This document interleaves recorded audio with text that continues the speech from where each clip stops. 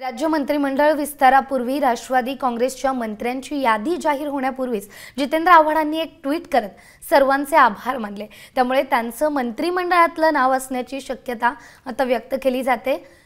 ज्यांनी जन्म दिला ते आई बाबा, ज्यांनी राजकारणात बोटाला धरून चालवलं ते शरद पवार साहेब, ज्यांच्या वागण्यात डोळ्यात करुणा माया प्रेम आपलेपणा दिसला त्या प्रतिभा काकी, आणि ज्यांनी साथ दिली ते असंख्य कार्यकर्ते आणि महाराष्ट्रातील माझे सर्व समर्थक यांचं मनापासून आभार। त्याचबरोबर विरोधकांचेही आभार असं ट्विट जितेंद्र आव्हाड यांनी केलेले।